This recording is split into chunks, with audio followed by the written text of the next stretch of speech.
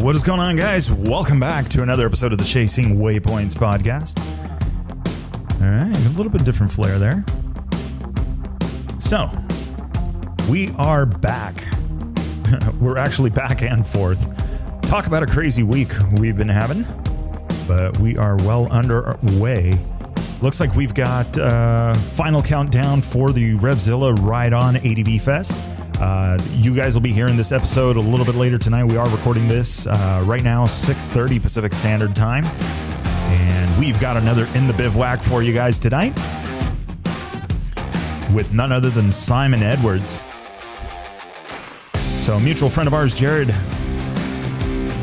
from Kota Rally, or Kota Rally participant, and now Rally Racer, said, hey, you got to talk to this guy. He's done a bunch of cool stuff.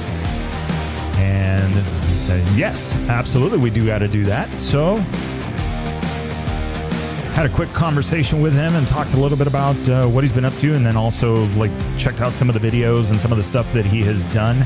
And I said, well, yes, we should absolutely get him on the show and talk a little bit about rally. So in the meantime, while I am messaging him the link right now, let's talk about Rally Raid happenings. We have the Baja Rally / American Rally Originals fundraiser coming up here in May, not too far away now, May 21st, 22nd, if I remember correctly.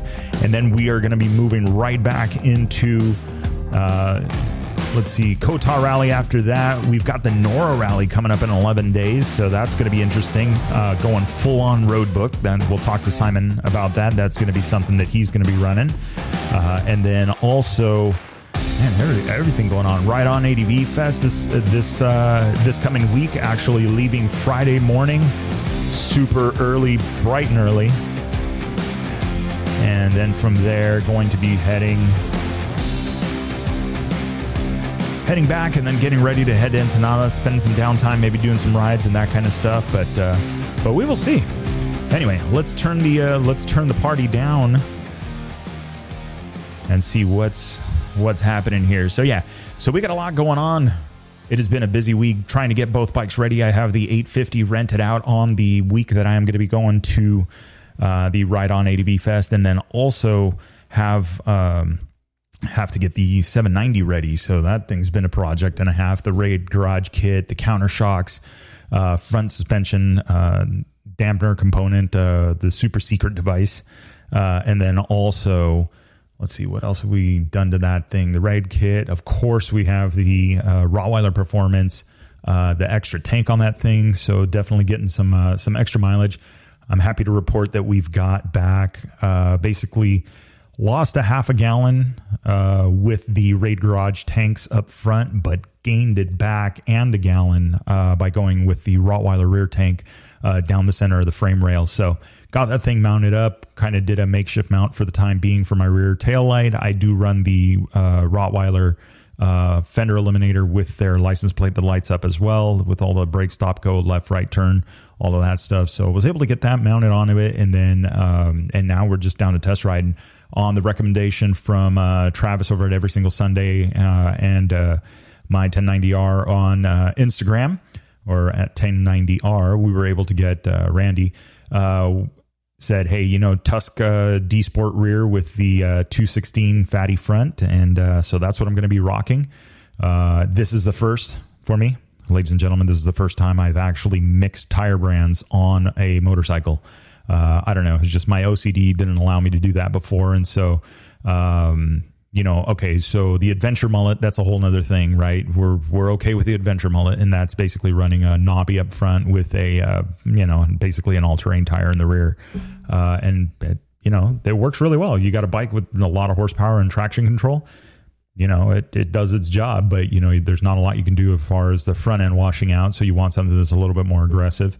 And that's going to handle that. So that's what I've been running on that setup, or that's what I've run on previous bikes. But now on this one, I'm coming from a set of Anarchy Wilds to now the D Sport rear with that Shinko fatty front up front. So we'll see how it works. I mean, that tire looks beef. That 90 wide, 100% sidewall on that thing, or aspect ratio.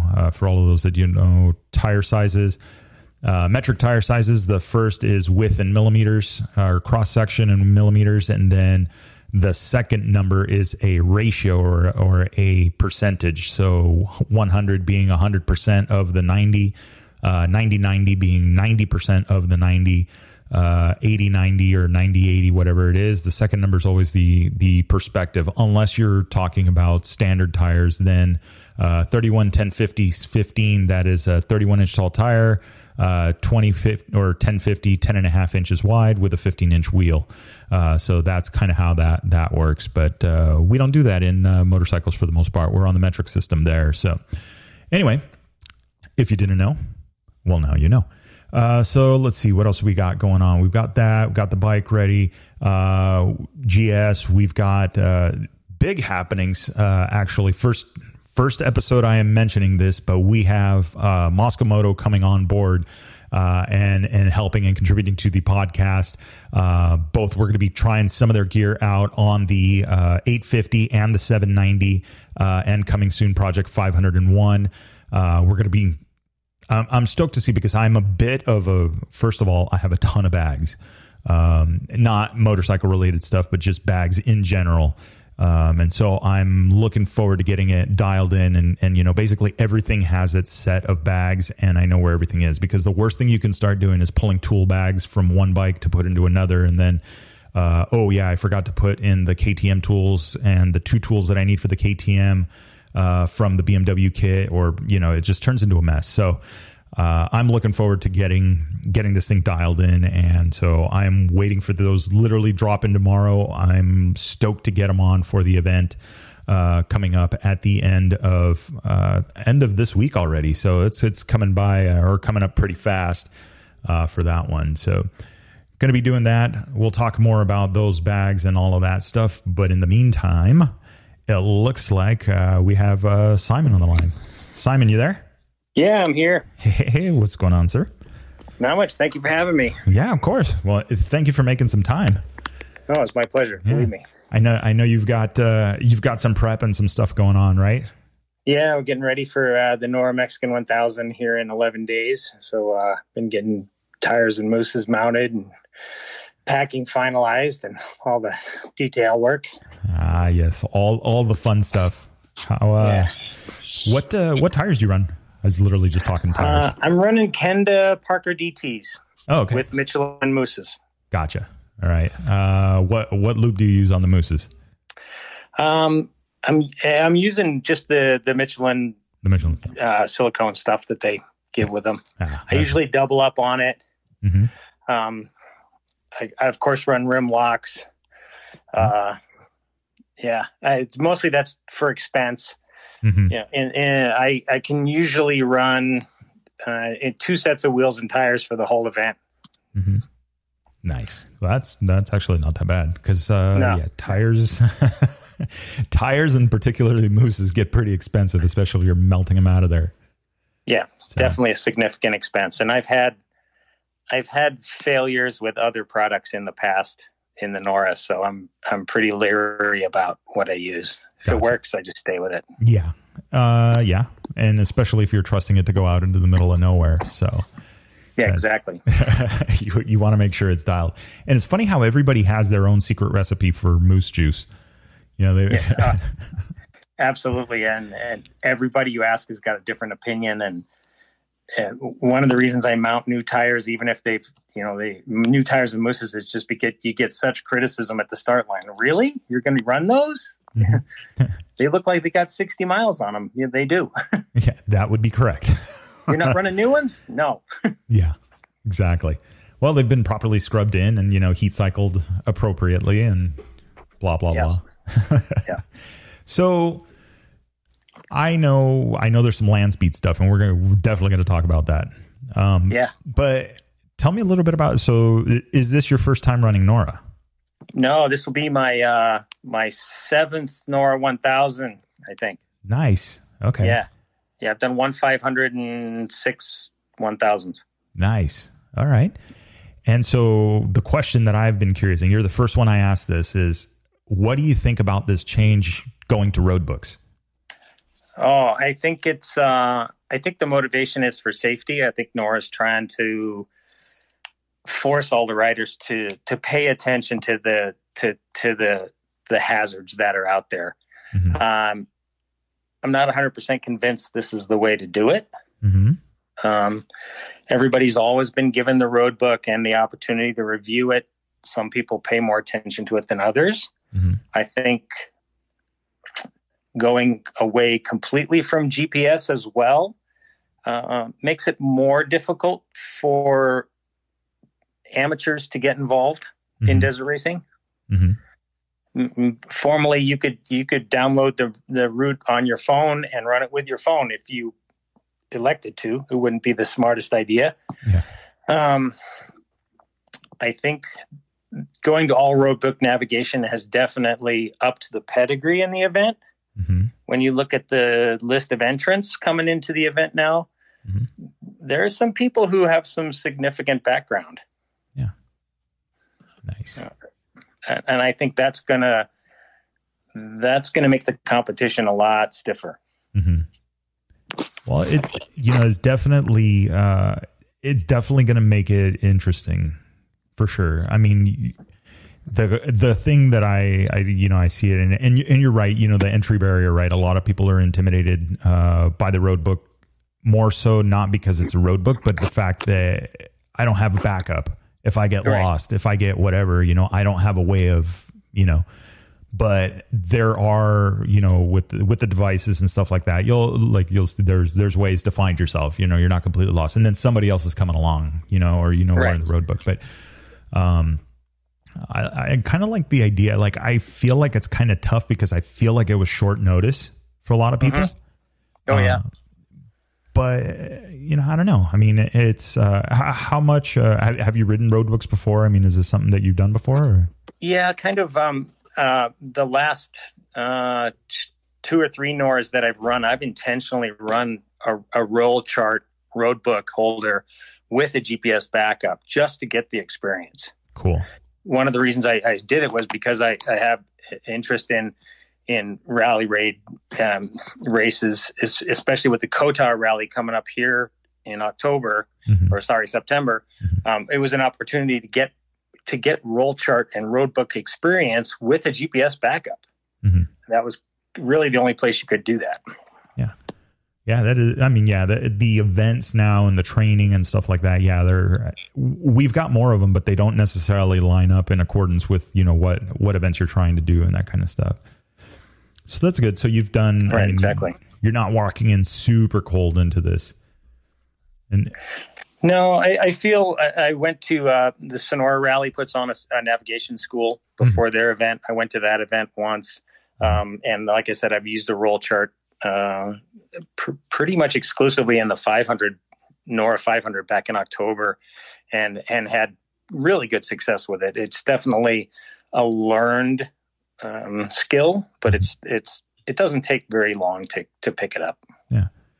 And getting started in it. So, I mean, it sounds like a handful of road books. What if, are there some things you learned, like maybe somebody that's this Nora 1000 is going to be their first time behind a road book? Is there something that you might share to calm the nerves?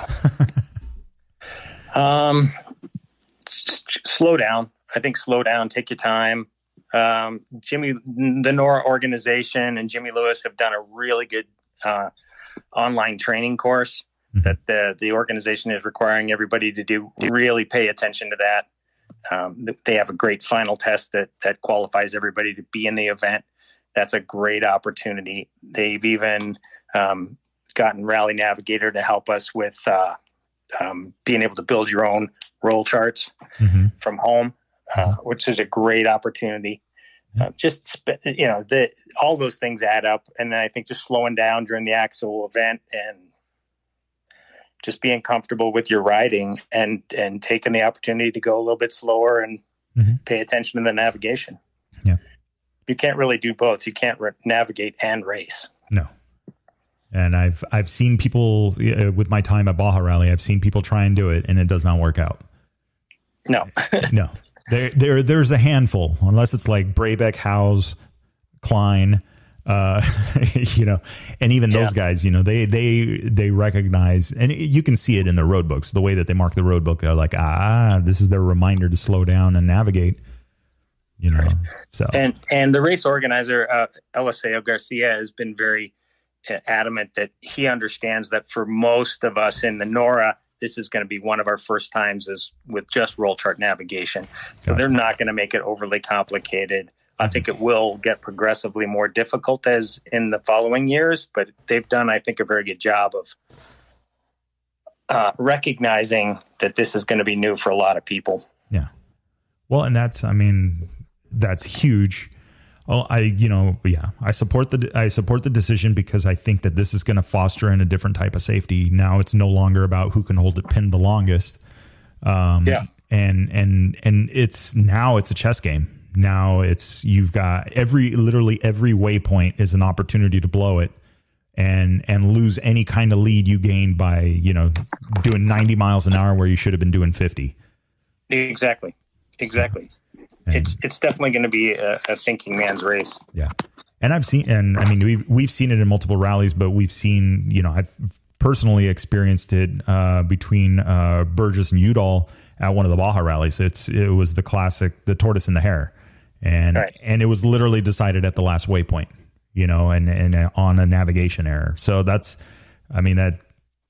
sums it up. So I think, you know, it'll definitely be interesting. I think this first year is going to be a little rough for a lot of people, but I think it sounds like you've kind of prepped and done it right. I hope so. Yeah. I can't remember who said it, but down in Baja, you either win or you learn. I've been doing a lot of learning. So. That is a great way of putting that. No bad days, only lessons. Exactly. And I just heard today that Jimmy Lewis and Ricky Bravec had just pre-ran the whole thing and qualified the course, and any errors that were on it have been corrected, and so they had a good opinion of the course. So yeah, I that heard. Says a lot. I saw the updates and I saw that they were out there running, and I was like, they didn't really say what they were doing, but I was like, I know what you guys are doing. Yeah.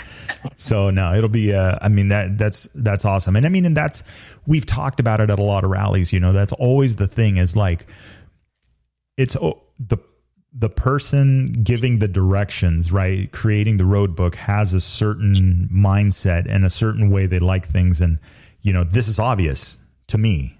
Mm-hmm. But the problem is you got 50, 60 other racers behind you that is not so obvious. So getting extra eyes on it, especially from somebody, you know, like Ricky Brabeck, who's ran like 3 road books in his life, to actually go down and run these and get another perspective from somebody that's literally won the Dakar, and Jimmy Lewis, who's trained so many Dakar athletes and then also raced it. You know, that's, I'm sure, probably a little comforting. I think getting Jimmy's opinion, because he teaches this to beginners. Mm-hmm. He has a perspective of what the beginners are gonna need. Mm-hmm. And I think that's going to be super valuable. Yeah, very, very true. I mean, yeah, I think the organization did a great service to the riders and including those guys for sure. Mm-hmm. And getting them involved. Yeah. So, all right. So chasing waypoints, we normally talk about it. So let's talk about some different waypoints that you've done, so other achievements and other things. So let's go back to going really fast on motorcycles. How did that land speed thing come about? What got you into it? And I started out my desert career in I think 2005 or 2006 with the Baja 500. After seeing Dust to Glory, right? Like everybody who's interested in said, I can go do that. And so I entered my first off-road race ever in the Baja 500. And my brother who was racing with me crashed out and broke his leg. And, you know, it took us 13 hours to get out of the desert and 2 days to drive home and all of that. And while he didn't have the greatest experience, I had a blast. and while we were kind of waiting for him to heal, I read a magazine article about Chris Carr was going to try to break the then time land speed record of 350 miles an hour at Bonneville. And I thought, well, you know, let's go out and see that. Let's go watch that. And then I found out that the Bonneville Motorcycle Speed Trials had a run what you brung class, where you could take your commuter bike and safety wire it and put it on the salt and see what you could do. I thought, well, we're going to be out there, and I'm not a very good spectator. So 3 of us rode out there and safety wired our bikes and jumped on the salt. And I took my R100 GS Perry Dakar and raced it on the salt and did a blistering 93 miles an hour. Oh, man. And had a blast. And, so the funnest 93 miles an hour you've ever done, I'm sure. Yeah, it was. No, go on. Sorry, my little guy, young son. But then we got the bug and realized this is amazing, and bought a Kawasaki ZX14, and that thing has gotten progressively more modified to the point now where it's turbocharged and ceramic wheel bearings and a fully hand-built aluminum aerodynamic fairing. And we set a record in 2013 in a class record, and then again in 2016. And then we actually built a bike for a sidecar record as well at one point. So we take everything out there, to 2-strokes to big turbocharged 4 cylinders to sidecars. Yeah, let's just see how fast it'll go. Yeah, we're just it's just an amazing group of people, and I think a lot of people don't really get the connection between land speed racing and desert racing. Unless you think of Mickey Thompson, and then you go, "Oh, yeah, that makes sense." a little more direct connect there. It's kind of crazy. Like I know what you're saying on the bikes, like the ZX14 and building it up. And my only experience with that and seeing that stuff is when I worked at San Diego BMW Motorcycles. They had Aaron Sills there on the S1000. Yep, and it's crazy how much goes into those bikes. All these little things, like you're saying, like ceramic wheel bearings. I mean, everybody at home's going, huh? Yeah, I just got Erin and her boyfriend Trevor to come down to the Mexican 1000 last year. Nice. Yeah, and Trevor ran it. He had a blast, I think. Nice. Oh, you know what? That's right. He did, because at one point we were even talking about he wanted to do like the 1200 GS. I think he wanted to do a rally on it. Yeah.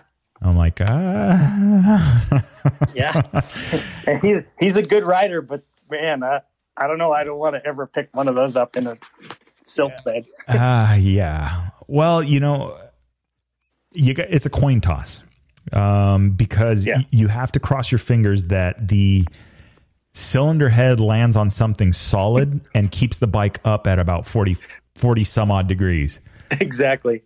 But Murphy's Law dictates that it will always land in a rut. So you'll have to pick it up from flat.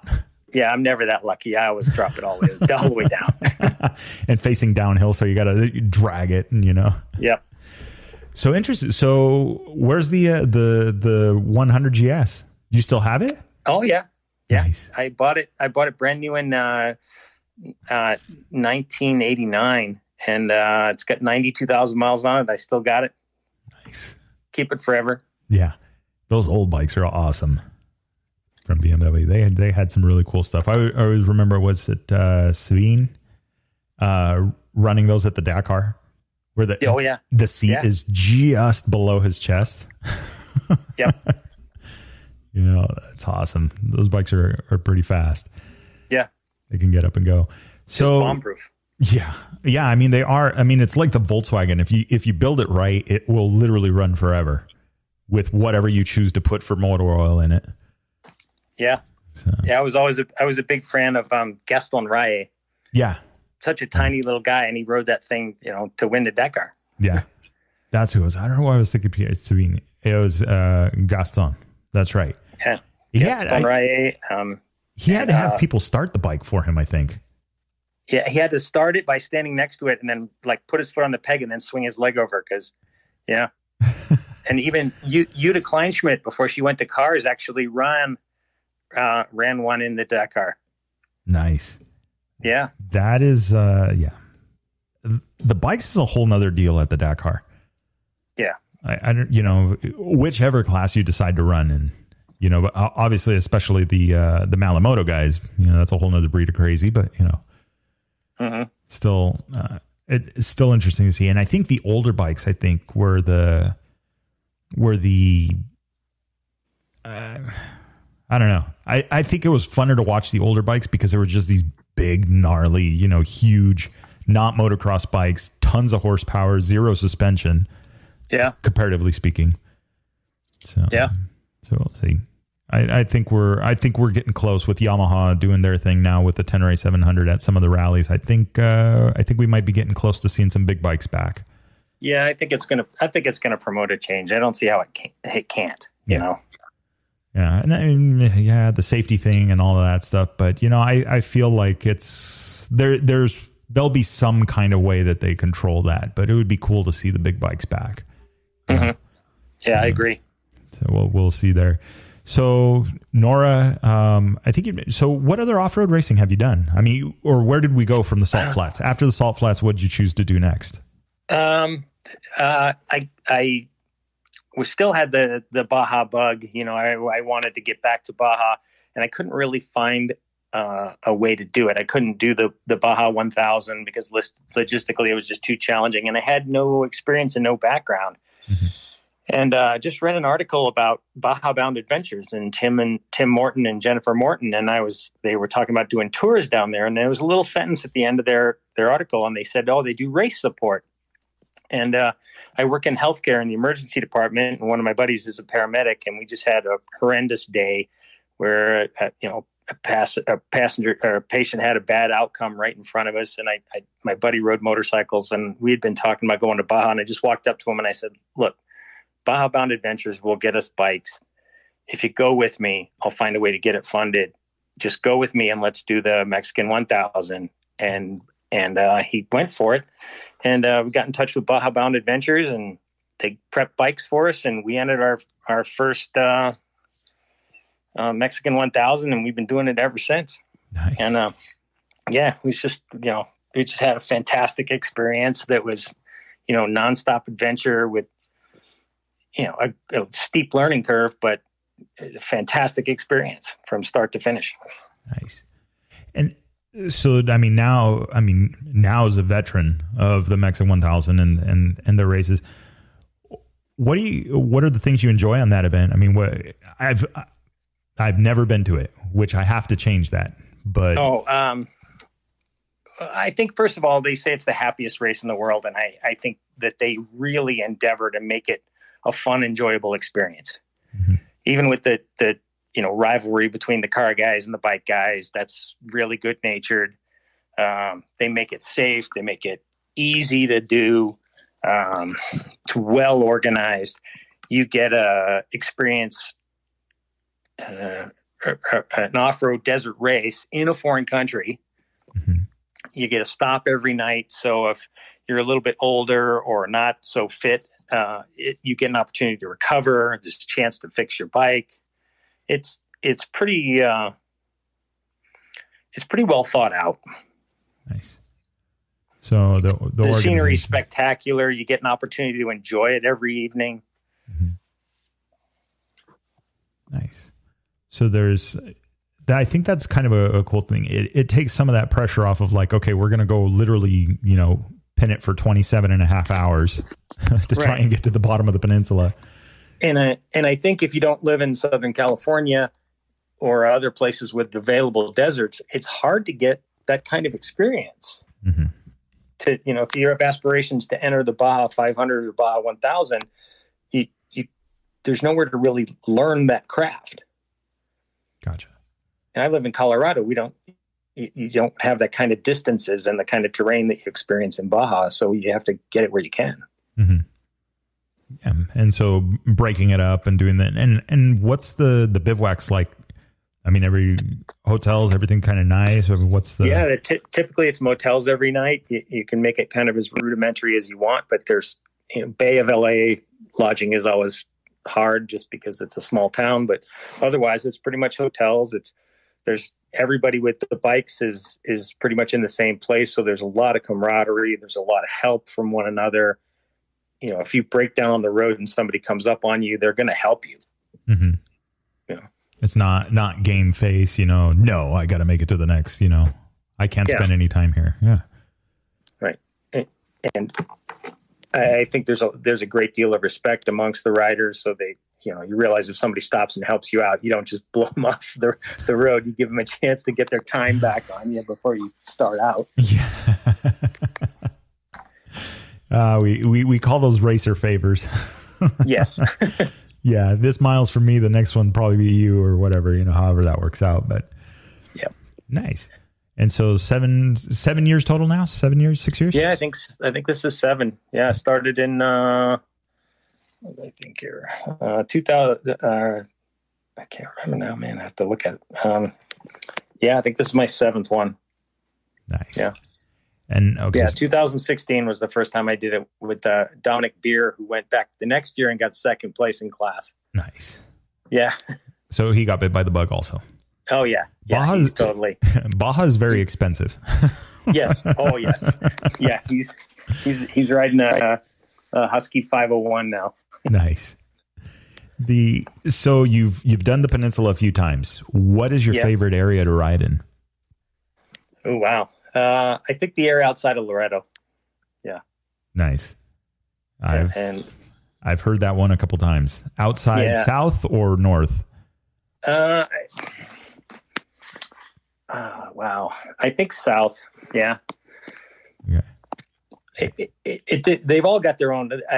My least favorite is probably the beachside stuff, just because I think the shale and the rock is difficult to manipulate, and by the time you get there, you're usually tired. It's going into gift. Loretto. If you come into Loretto through the wash, that's just miserable because you're exhausted, and that wash is hard to ride. If you're leaving and you go out through the wash, it's a little bit easier because you're fresh in the morning. And nice. Yeah, I've heard a few people say that Loretto's that area and south and then getting further south and then crossing over. Yeah, because I like coming through the pine forest. I think that's a whole uniquely different experience, a different kind of riding. That's Baja is so unique. Everywhere you go is so different that you just get to use a different skill set, a little different scenery. It's always spectacular. Yeah, absolutely. There's always something to look and stop around. Stop and look around and kind of take in roads. I'm a big fan of Catavina in that area. Just because the remoteness of it. And I mean, I know the other areas are remote, but literally you could pull your cell phone out, you're not going to get a signal. Exactly. Yeah. But, and the sunsets, of course, always, sunsets in Baja are a little different than up here. Yeah, for sure. And the Mexican people are just, nothing like you hear in the media. No, nothing like it. Yeah, it's some of the nicest people in the world. Yeah. Yep. Yeah, you stop in when we do the adventure rides and stuff like that, we definitely get you get to interact with the locals, and because it's business as usual for them. When it's race time, they know to kind of stay. They stay home. They kind of do their thing and know to avoid the traffic. But when you're down there on your regular adventure rides, you get to interact with a lot of people, and everybody's really cool, and they're willing to help, and and it's it's very different. It's humbling, and it's nice. It's nice to get out of the rat race, where stateside. I did one adventure ride down through Baja, and it was the same thing. People, if we were stopped by the side of the road, would stop and ask us if we were okay or if we needed anything, or nice. Yeah, it's refreshing. It kind of brings it home a little bit, and you're like, okay, well, at least not, people aren't looking at you angrily and throwing stuff at you and not rowdy and all this stuff that you see, unfortunately, that you see a lot of attention drawn to in a lot of the race movies and coverage and stuff like that, the unruly fans and things like that. While there's some that are not, but they, of course, they want to see the action, or however you want. Right. That's one of the things I enjoy about the NORA is they have a finish every evening in every town that you're in, and the fans are just there to see the racers and cheer you on, and they're not crowding out the course and trying to get in your way. They're just not so rabid. Let's just say. Yeah, that's cool. I mean, you get that finish line feeling every day, which is awesome. Yeah, definitely. Speaking about adventure bikes, so you've done a couple of rides. Yep. KLR 650, I think, was one that Jared mentioned. Yeah. In 2015, I think I met a guy, Wayne Mitchell, who was putting together a plan to ride contiguously from Prudhoe Bay, Alaska, all the way to the tip of Argentina, with no breaks, including crossing the Darien Gap, which is the 100-mile stretch of jungle between Panama and Colombia that a few people have crossed in the past, but there's no road there. So I kind of contacted him, and because I had heard about him from a family member, and they said, "Oh, this guy likes motorcycles and he wants to drive to Argentina." And yeah, right. Everybody wants to do that. And so I called him up, and he said, "Yeah, I want to take all military veteran paratroopers from Prudhoe Bay, Alaska, all the way to Argentina, and I want to cross the Darien Gap." And I thought, okay, well, and I started listening to his pitch, and he had a lot of sponsorship support already, and he wanted to make a documentary film about it. And I said, "Well, I'm a veteran and I'm a paratrooper." And he said, "Well, we're looking for a medic." And I said, "Well, I'm a medic and I'm working in medicine." And his plan was to leave Prudhoe Bay, Alaska, on November 11th, which is sub-zero cold, 4 hours of light maybe, and he wanted to use sidecars to carry enough gear to keep everybody alive in those kind of temperatures until they get to Oregon, and then ditch the sidecars and continue on motorcycles. And at that point, we had just fabricated a sidecar for a land speed record attempt, and actually got the record. Petra Beer, Dominic's wife, and him actually rode that bike for us and set the record.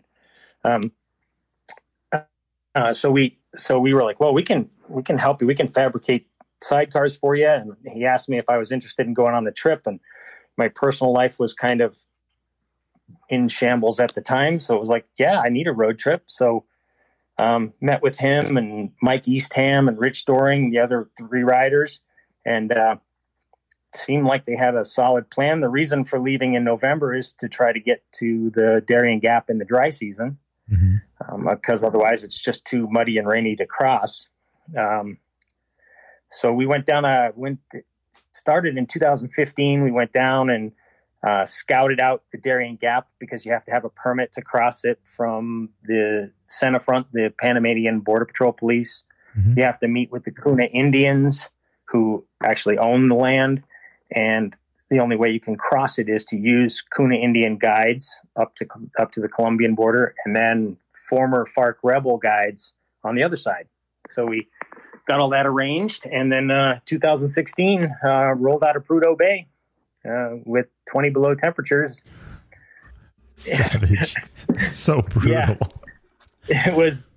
It was completely ridiculous, and I do not like sidecars at all. I think they take everything that's beautiful about motorcycles and just ruin it. But you can only lean one way. Yeah, but if you got to carry enough gear to stay warm when it's 20 below, it makes good sense. And balancing on the ice, we had studded tires and all the stuff you need to make them go on the snow. But it took made it all the way out of Alaska, all the way down to Oregon, took the sidecars off, proceeded all the way down Baja Peninsula, crossed over into Mexico, through Central America to Panama, and entered the Darien Gap, which is a 2-day boat ride into the jungle before you can even start on the supposed trail. It's a path, single track at best. And we dropped the clutch on one of the bikes 1/10 of a mile in. Oh, shit. Yeah. And that was on Rich Doring's bike, and he was probably the least off-road experienced of the riders, of all of us. And so he elected to turn around and walk back out, back to the boats, and go back to Panama and get clutches and parts and fly it down to Colombia. So we abandoned his bike right there.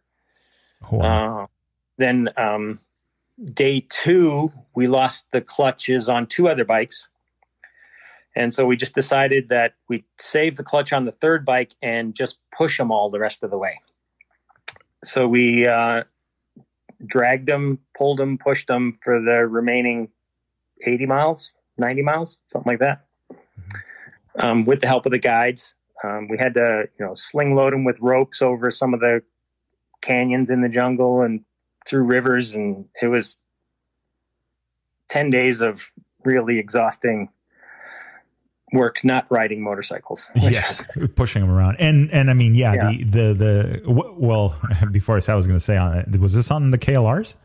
Yep, that was on KLR 650s. Ah, yeah. So since they're so nimble and light, yeah, so we got them down to the Columbia side, put them back on boats, essentially smuggled them into Turbo Columbia, and then spent a couple days there meeting with the authorities to discuss how we got into Columbia, and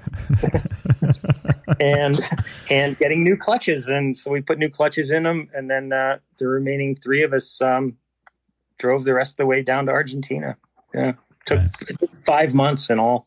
Wow. Okay, I was going to say, that. I mean, it sounds like a journey, but how long was it? Damn, 5 months. Yeah, we had our camera crew was all combat cameramen as well, so all veterans as well, and we had a van that followed us down, but then took the ferry around the Darien Gap and linked up with us on the other side.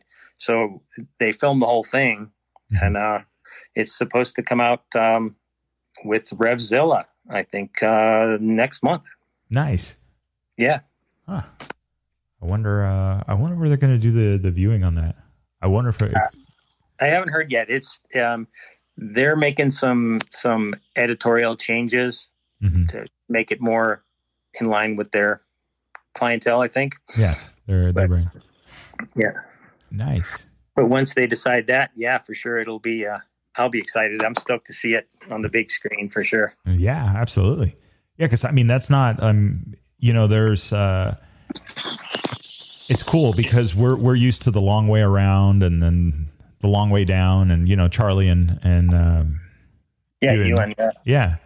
seeing them, and I mean and their adventures. So this though, I mean, this is obviously a little tougher than what they did. Not to downplay what they did. It's a big achievement, but still, I mean, pushing a bike for 10 days, basically averaging 10 miles a day.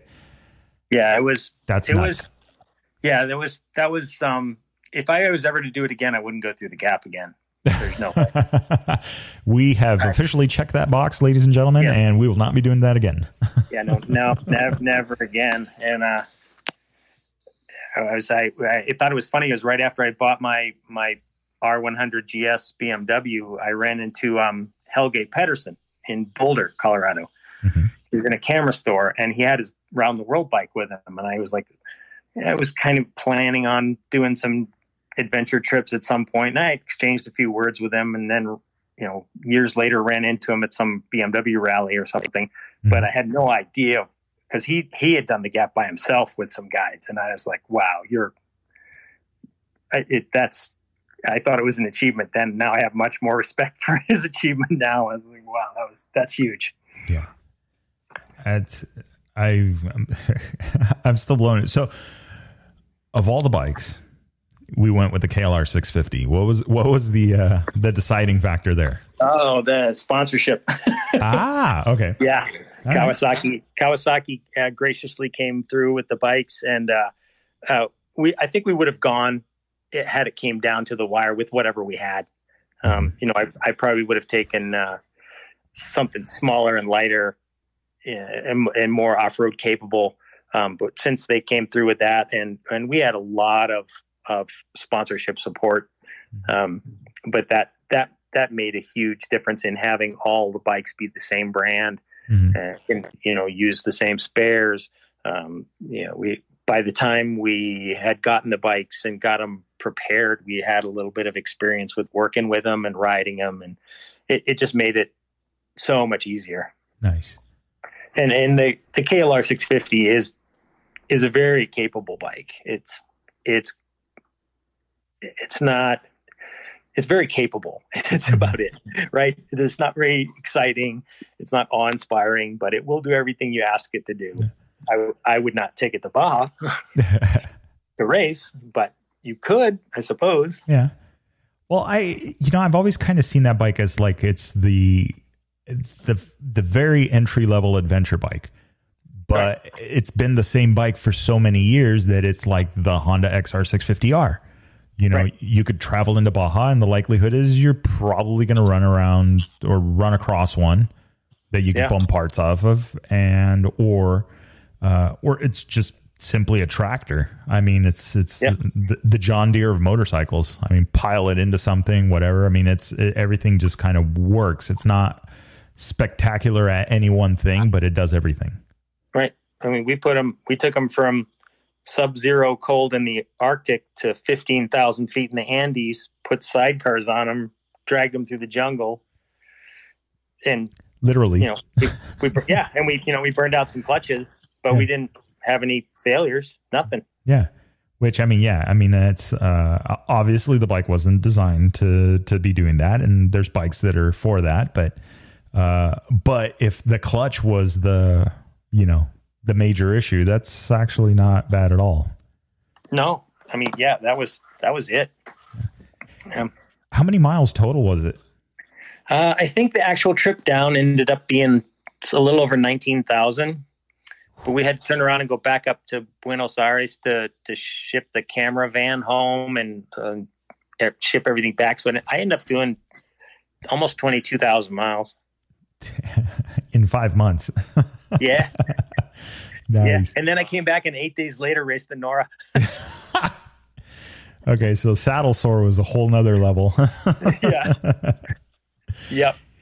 So where did those bikes end up? Did you guys hang on to them? Did they end up in a museum? What's the Mike Eastham shipped his back to Alaska. Rich abandoned his in the Darien Gap, so I have no idea where that is. It's probably sitting next to that. What's that car called? There's a car that got abandoned there.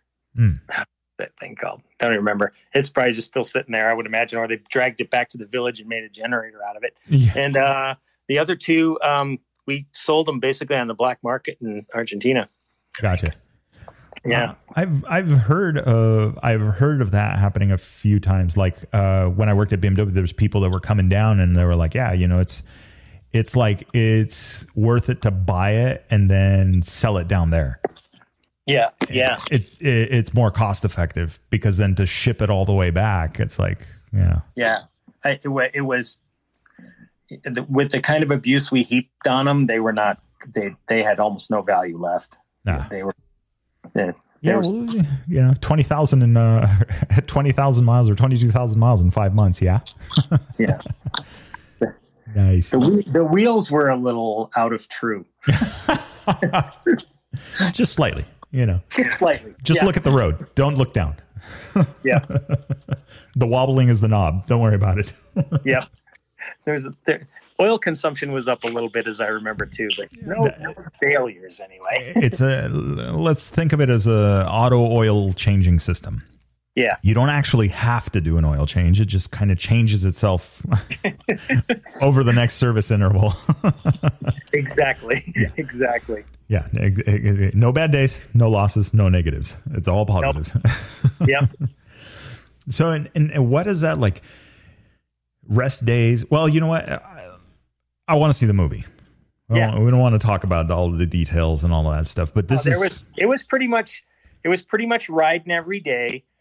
There was a few times when we got some breaks. When we got to Turbo, Colombia, and Cartagena, I think we laid up for like 10 days waiting on clutches and parts. And we laid up in Mexico on the beach just because someone who met us through Facebook had a fantastic house right on the beach that they let us stay in for free. So it was like, wow, yeah, we're staying here for sure. So the generosity of people on the trip was just amazing. Nice. I mean, the list of credits in the film is getting longer and longer and longer as we recollect people that we have to thank for just the kindness on the road. But that's amazing. And how many? So how many riders it was? It was 4 riders. 4 riders, and then we had 2 primary cameramen who were there for the entire trip, and then 2 other cameramen who came in at the beginning and the end. Gotcha. And then Lewis Brown, who drove the van for those guys. Okay. So. Nice. So definitely, obviously an adventure. That goes without say. Yeah, it was a spectacular opportunity. You know, road trip is sort of a traditional way to get over the breakup with the girlfriend. I think if the road trip takes you to Argentina, breakup's not really the right word. That was an interesting relationship. Yeah. Lessons were learned. Lessons were learned. Adventure was had. Adventure was had. There we go. Lessons learned, adventure had. Check. Well, that'll be on a t-shirt in another month. Yep. But I mean, yeah, you're right. I mean, it's getting out on the road and just getting on a motorcycle. And I mean, needless to say, I'm going to go to the other tip of this, of this landmass, is definitely a good recipe to clear the head. Yeah. Well, the whole concept and idea for the trip came, Wayne Mitchell and Mike Eastham were both deployed to Iraq together, and they were sitting around, commiserating and trying to think what they were going to do after they got home from the war. And they were like, well, let's, take a motorcycle trip. And then it turned into, well, let's take a motorcycle trip the length of the Americas. And then, well, let's film it because we know all these combat camera guys. Let's make a movie. And I did not serve with those guys, but I was in Afghanistan doing my own, service. And the opportunity came to join them. And I was like, yeah, this sounds cool. Yeah. Let's go see some stuff and do some stuff. Yeah. We were not, we all had difficulties in coming home and missed the adventure and the experience of having an adrenaline filled kind of experience. And so this was a really good opportunity to kind of get the same feeling. Yeah. Well, yeah, I mean, obviously the remoteness and then, your team, your crew, everybody kind of working together and here's what you got to get done. Here's the accomplishment that needs to be done. Yeah, absolutely. And what was for you, what was the thing that, on that whole trip, I mean, 22,000 miles worth of it, what was there something that stood out the most to you that you weren't expecting?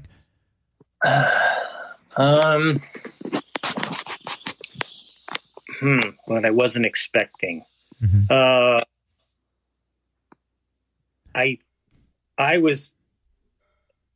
had read about it and I had heard about it and I had some sense of the vastness of Chile and Argentina.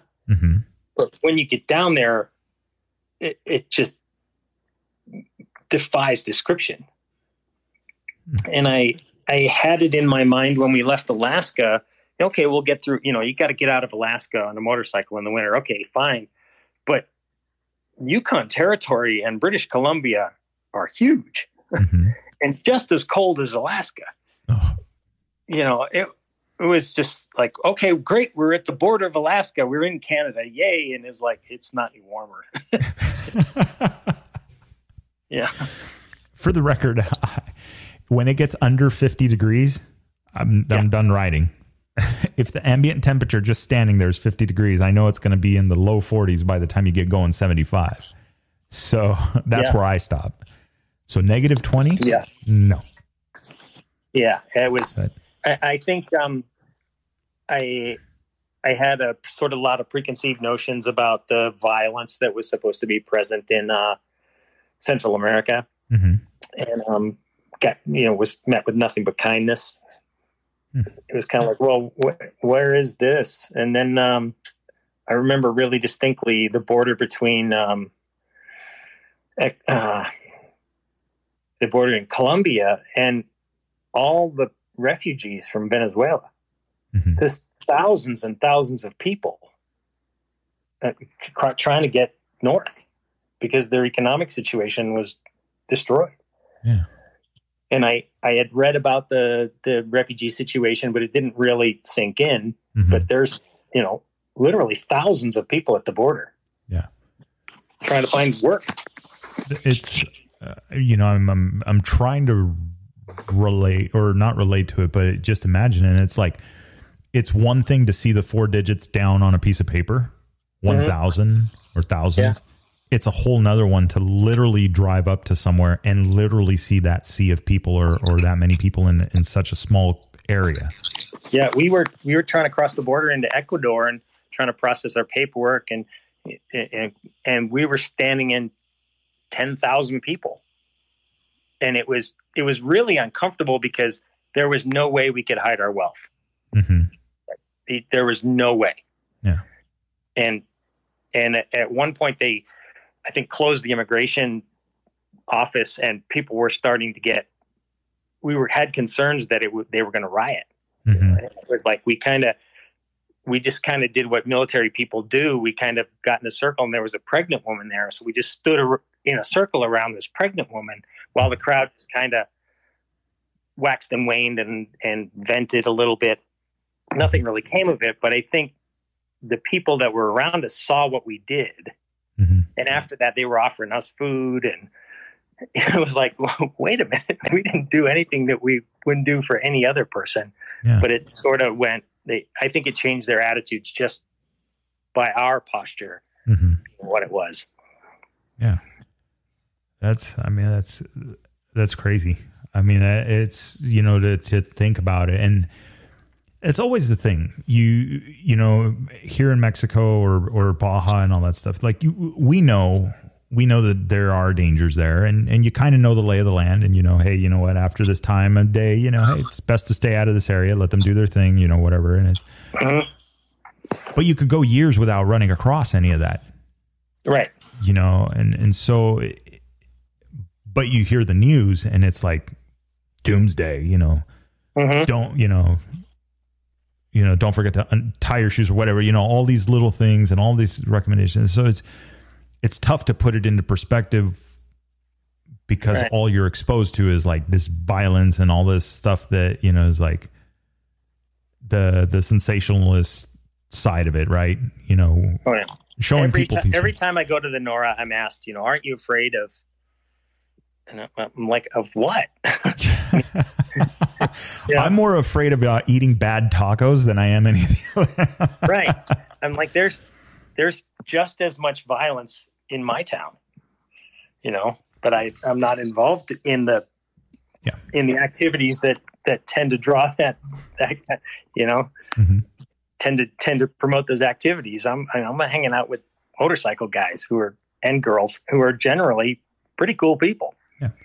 Well, and you hit the nail on the head.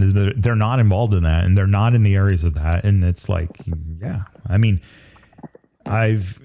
it was funny as being, I've had run-ins. I've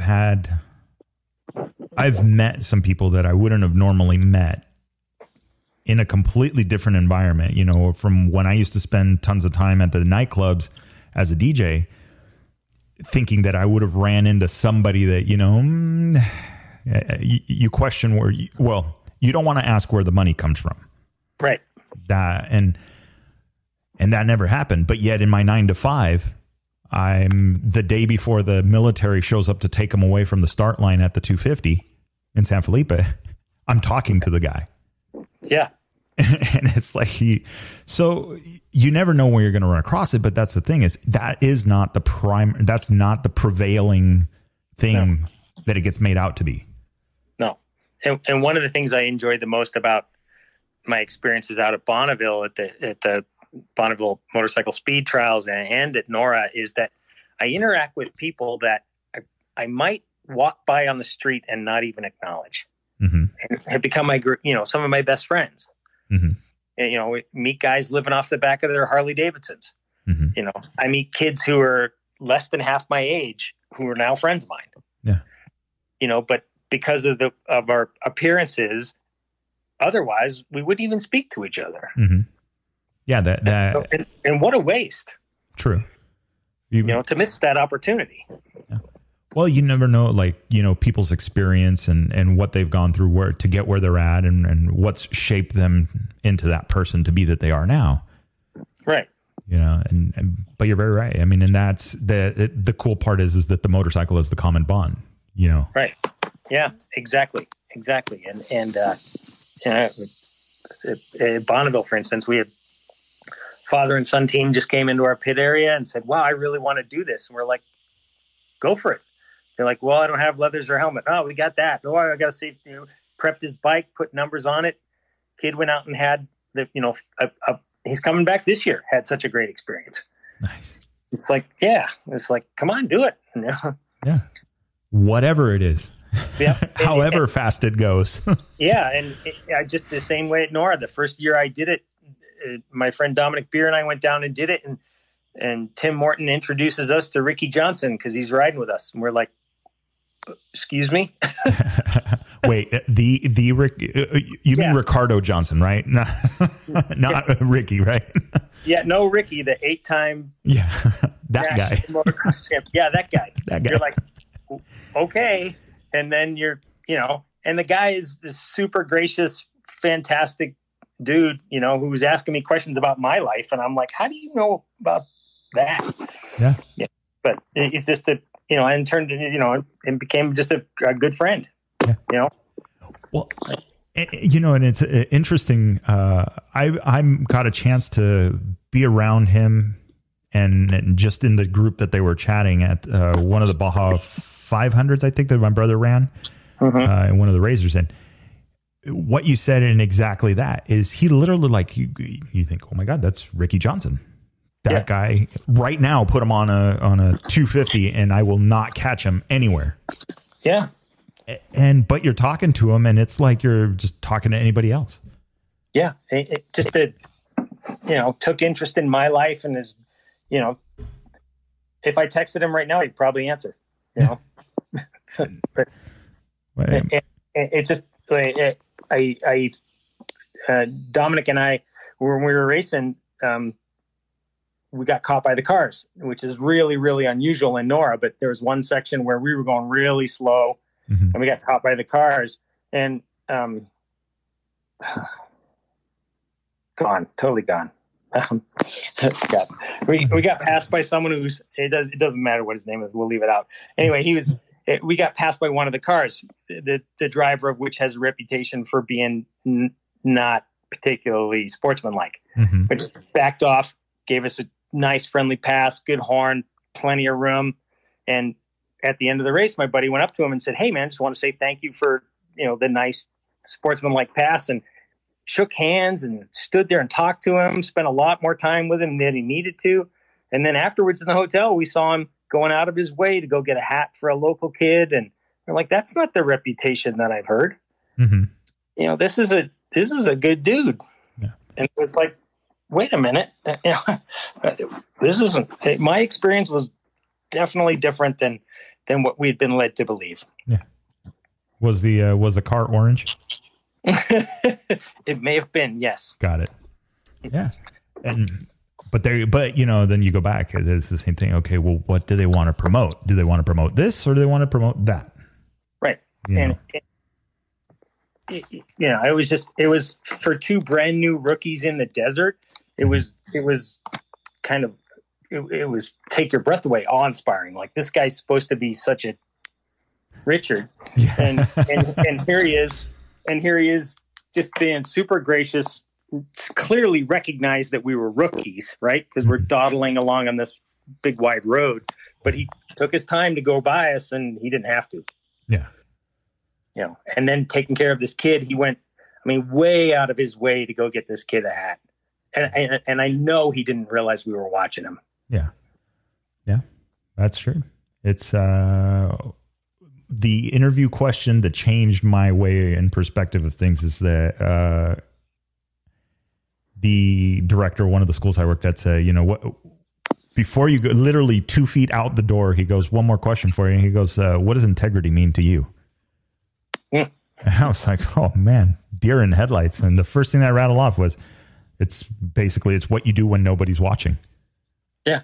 And that's exactly it. So with nobody watching, no cameras, no nothing, it's like, who is that person when it doesn't matter to the rest of the world?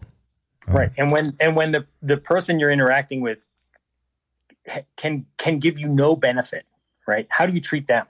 Mm-hmm. Right? Yeah. Those people are not going to get anything from me, but they still treat me, amazingly. Yeah. And that's all the difference.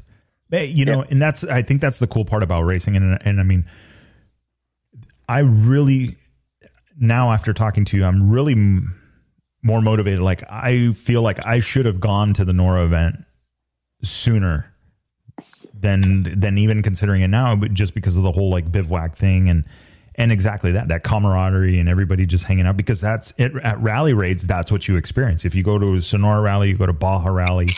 I'm sure I haven't been to Kota yet, but that's usually the rally life in the Bivouac. Yeah, I'll let you know how it goes, because I'm coming up. Yeah, I know, right? We'll have to touch base when you make it down to the other end of the peninsula. Yeah. We'll do it after race report. Yeah, please. And if you get an opportunity, I would love to have you come. I would love to host you out at Bonneville. Yeah, that would be rad. And it's funny. So when I worked at BMW, it was like, all right, Gary's getting ready and Aaron's going to be here and they're getting the bike ready and Trevor's there and everybody's there. Like, all right, we're rebuilding the motor. We're doing this. And there is some stuff in that bike, just the Shane and everybody that works on that bike and all the things that go together just to make this thing go down the salt, hauling ass is amazing. But we have you think racing in the desert is expensive? Racing at Bonneville is ridiculous. But you need people who learn the skills they need to fabricate stuff themselves. Mm-hmm. We have a land speed record holding bike. I mean, last year we didn't make a run under 200 miles an hour the whole week. Wow. Yeah. And that takes some serious. I came from a place where we used to build transmissions for cars and supercars and stuff like that. And that was the whole thing, 250. Yeah. Everybody that called wanted to tell me about how they were going to do 250 miles an hour in this car that they were building. And if we could gear it to that. And everybody, when Bugatti came out with that extra key, to turn on the extra horsepower, and everybody was going to put a switch in the car to give you extra horsepower, and they were going to have an economy mode, quote unquote. But a lot of people never realized what it took to get over 200 miles an hour. Oh, no. We took our stock ZX14 out there the first time. I think it did 155. That's a ways from 200. Yeah. What did you guys? What do you feel you guys changed that made the 200 mile mark easier? Aerodynamics. Gotcha. Yeah. Not having to push the air. Yeah. That was probably the biggest change. The turbocharger too. The turbocharger had a lot, and it's gotten progressively. We used Dustin King in Arizona, who's are pretty much taking over all our engine management stuff now, and that's made a huge difference because we were going through engines like every 4 runs for a while there. That's brutal. Speaking of expensive, because it's never going to be the easy one. It's expensive. And I don't frighten easily, but when the last one went bang, I pulled over on the emergency side because I thought if this catches fire, I'm gonna have big problems.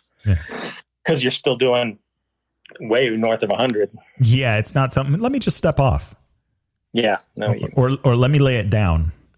Yeah, no, and nothing happened. So fortunately, that's crazy. We have had my brother came off at 177 miles an hour on that bike. Oh, yeah. Wow. I imagine you slide for a long time. Yeah, he tumbled for a bit. Yeah. But he's fine now. But he's fine. Yeah. I'm sure he still remembers it though. Yeah. Well, yeah. Yeah. And I was going to say there's maybe there. Somebody had once told me there was like a ratio, like after 200 miles an hour, like every mile an hour requires so much more horsepower. Yeah, I do not remember exactly what the number is, but I mean, they have it down to a science. Yeah, it is down to science, but it's in my experience, the friction on the salt is much better north of 200 miles an hour. Mm-hmm. But so the traction is so much more diminished too. It's a little bit easier to push it. Seems like it's easier to get it rolling, but you're not making any direction changes. It's like nothing. No. And if you break traction, it's gone. It's just gone. You're not getting it back. So what I'm hearing is that it's like basically at the line, you're pointing a dart. Yep. And then you're just going to throw this thing as hard as you can. Yeah, you have typically about 5 miles to get it up to speed, and then you're timed between mile 5 and 6. Gotcha. So it's not, you don't need to have a quick start or a drag race or burnout. You just got to get it rolling and not spin the rear wheel in 5 miles. Mm-hmm. And get tucked in as tight as you can, and then have it pinned and in top gear when you hit that timing mile marker. 5, the timing gate or whatever.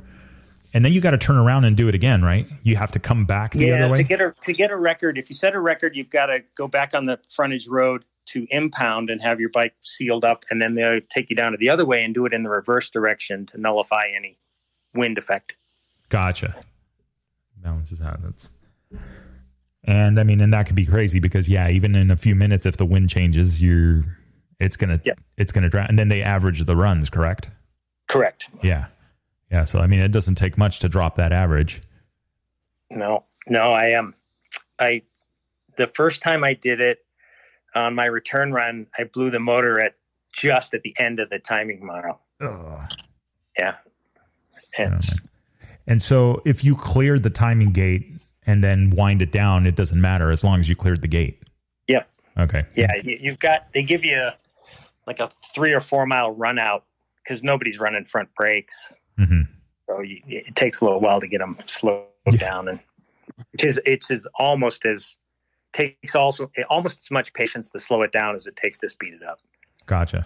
Yeah, I mean, I can imagine you can't even sit up too fast. You get a wobble, and No, man. See, there's a whole nother dynamic to it that people that race off road would never understand that, or that race different disciplines. Because to be the best at each discipline, you have to know these little intricacies. Yeah. And when I first started it, I thought, how hard could it be? It's a straight line. It's how hard could it be? But you really have to ride every mile. Yeah. And it comes at you at such a different rate. Mm-hmm. Bonneville is pan flat, white, snow white. There's no real sense of perspective except for the flags, which are 90 feet apart width-wise, and then every quarter mile. And trying to get that bike between those flags that are 90 feet apart is hard. And then when you come back on the frontage road, you're 11 miles away from the pit area, so you're just riding your bike back, and you're sitting up and you wave to the volunteers as you go by, and then you suddenly realize, I'm doing 175 miles an hour. You can't go into the pit area at 107. You got, fifth gear, rolling along. There's no sense of speed, really. You're like, oh, I really got to calm this down. And time to rope it in. Yep. Yeah. And then I've heard some of the conversations and they do that, but it's like you said, is not spinning the tires, which is still a slick for the most part, if not a slick. And then the drive, right? You got to drive that bike all the way through to the last inch of that timing section. Yeah. To make and they're so aerodynamically efficient from the front that if you get any side wind, you've got to keep it on the course, and any side wind would tend to blow you off the side pretty rapidly. Yeah. Pretty significantly even. Yeah, I was going to say, because from left to when you're looking at the bike standing on the sides after aerodynamics, there's not much room for wind. I mean, it's literally like a board. Yeah. It's only aerodynamic on one edge. Yep. The rest of it is not meant to go fast. Yeah. And there's been some, there's quite a lot of science that goes into it for certain. And everybody's got their opinion on how to do it. Mm-hmm. Yes, wait. Yeah, all the secrets. Nice. Well, yeah. We'll definitely gotta go. So so we got 2 more items added to the list: Bonneville and the Nora race. Yeah, please. Yeah, I think that'd be a lot of fun. Any of your listeners there. Yeah. Just look for the Edwards Racing Pit and be like, "Hey, I heard you," and they'll be like, "Come on in." Come on down. We pick up all the strays. Okay, but before we even commit to that, does the couch still go? Oh yeah. Full-blown leather couch. We have a full-size leather couch. We have a full-blown grill. We bring like 7 to 10 coolers, a bunch of, 60 feet of shade. So we got easy ups covering the whole thing. And yeah, we just, that's a big chunk of Bonneville is the best friends you get to see once a year. Yeah. Just hang out and what have you been up to? And yep. And it's the same thing we were talking about. You don't know if you're going to look up and meet some guy who's living off the back of his motorcycle or hosts a late night television show. Yeah. You'll be sitting there with your jaw open going, and you don't even ask them because they're too busy talking to you about your bike or, and then next thing you know, you've had an entire conversation with these people and they really appreciate just being treated like people. Yeah. Yeah. I'm here to talk about a bike on a salt flat. Yep. That's it. Yeah. That's crazy.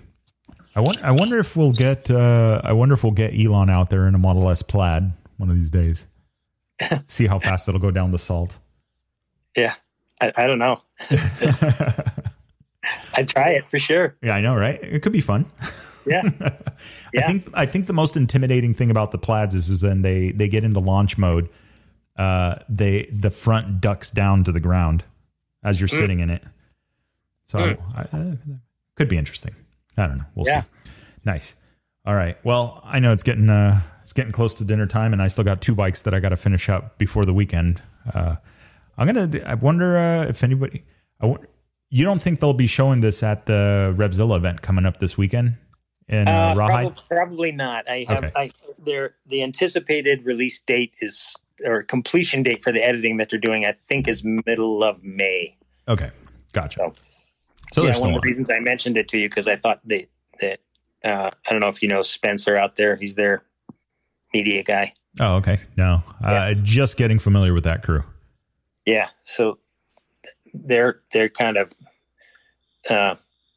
they took an interest in the project and are now going to be distributing it, and that's basically the extent of my knowledge of what they're doing at the moment.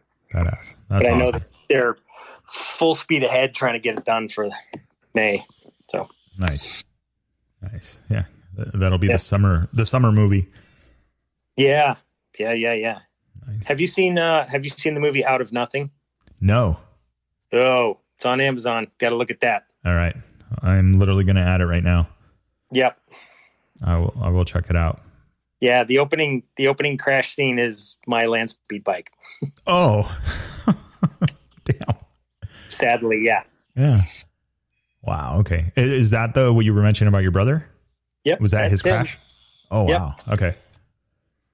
Yeah. No, I'm going to definitely check it out. Yeah. I just started watching the MotoGP series, like how they have the Formula One version of it, Drive to Survive. Yeah. They have the one for MotoGP. I had no idea existed. And so now I'm watching that. And, but yeah, I'll add that. So Out of Nothing. Yep. Out of Nothing. Okay. And that's all land speed stuff? It's all land speed stuff. It's basically 4 guys from the Pacific Northwest building super radical bikes in their garage and going out and setting some records. Nice. Yep. Yeah. I definitely want to see that because, there's some... It's like we could compare it to the Honda Civics that you see racing down the street. There's not a lot. You open a catalog and you can make a 15-second car, whatever they're down to now. But to get a motorcycle, though, to do that is not easy. There's a lot that goes behind it. So these guys are building lay down design bikes. Oh wow! Because the frontal area is much smaller. The size of your head and your shoulders, not your chest. Yeah, that's exactly what I want to do. Go 300 miles an hour at 6 inches off the ground. That feels safe. Yeah. Yeah. Nice. Well, thank you for the tip. I'll have to add that, or I will add that to the list of movies to watch or series to watch. I think you'll be very pleased. Yeah, that's a good one. Always looking. I mean, there's so many things to watch on those, on all the now Hulu, Amazon Prime, Netflix, and HBO Max, and all those. It's good to get recommendations. Yeah. So nice. All right, sir. Well, I appreciate you jumping on the horn with us and sharing your stories. Yeah, Victor, thank you very much. I look forward to meeting you. Yeah, absolutely. So if it's not at Nora, it's going to be in Bonneville. Yes. Yeah, or the Kota rally. Or Kota rally, yes. Yeah. I gotta get, man, the calendar filled up so fast for this year, but I talked to Mike out there and Jared and everybody, Billy and all the guys that participated in the event, and everybody was just super stoked on it. And so I'm happy that Mike's doing what he's doing, and I'm glad that we're back a second year. He's back a second year. Yeah, I met with him and talked to him, and I'm in already. So nice. My first Mali Moto. So there we go. Like I said, win or learn, Yeah, exactly. Nice. All right, sir. Well, you have a good evening, and I appreciate you jumping on. And I'll send you links as soon as this thing hits the ground. And we'll Pleasure. Thank you very much. Yeah, absolutely. Thank you. You're right. Bye. All right. See you. Bye.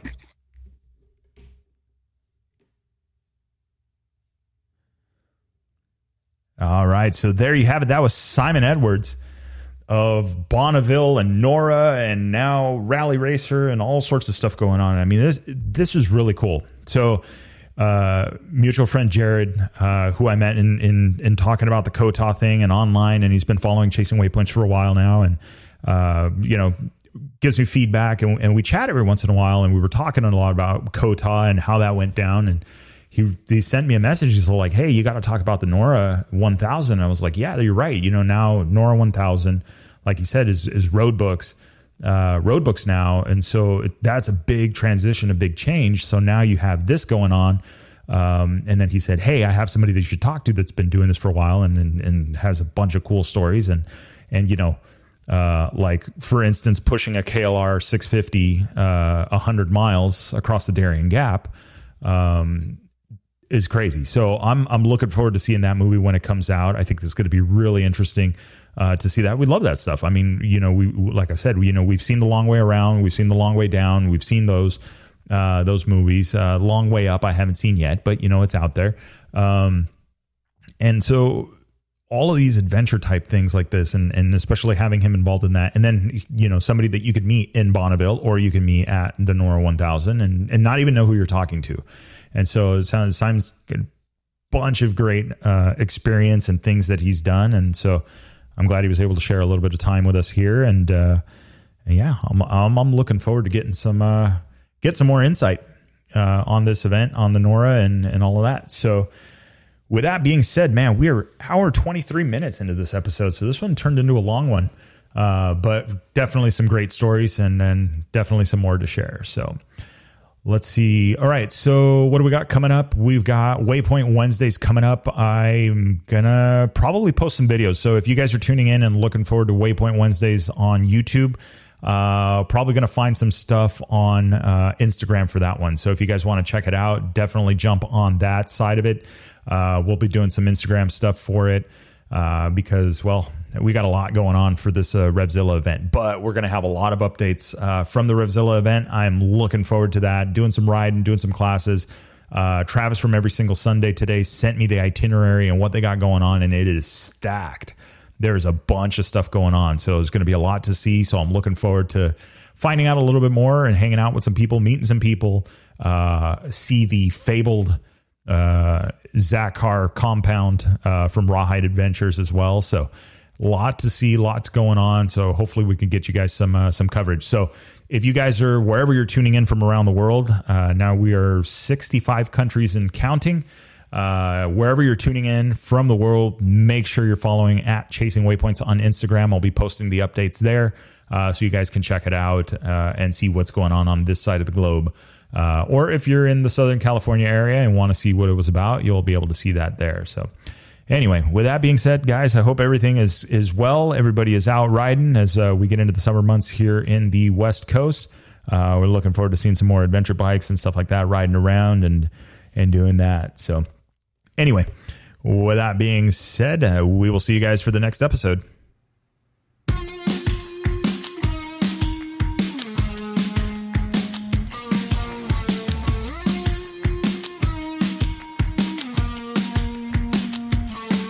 All right, that is the wrap for the Chasing Waypoints podcast this week. Hope you guys enjoyed the show. Don't forget to like and subscribe if you like what you heard. We are available on Apple Podcasts, Google Podcasts, and a bunch of others. Also, follow us on social media. You can find us on Facebook under Chasing Waypoints, Instagram Chasing Waypoints _official, and of course, the YouTube under Chasing Waypoints.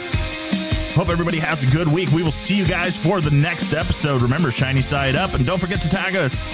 We want to see where you guys are riding and what you guys are up to. Have a great week.